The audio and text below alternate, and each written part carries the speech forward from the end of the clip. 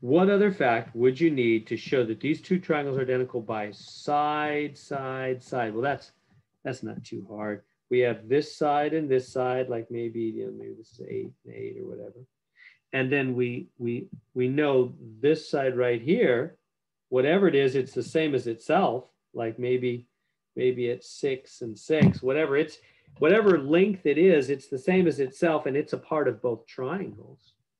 And then finally, what we need to know this side and this side, like maybe this is 10 and 10. That's what we need to know, don't we? We need to know AB and BC, AB and CB. We need to know those are identical to each other. And then we would have 3 sides in one triangle, the same as 3 sides in the other triangle, and we could prove they're identical. There we go.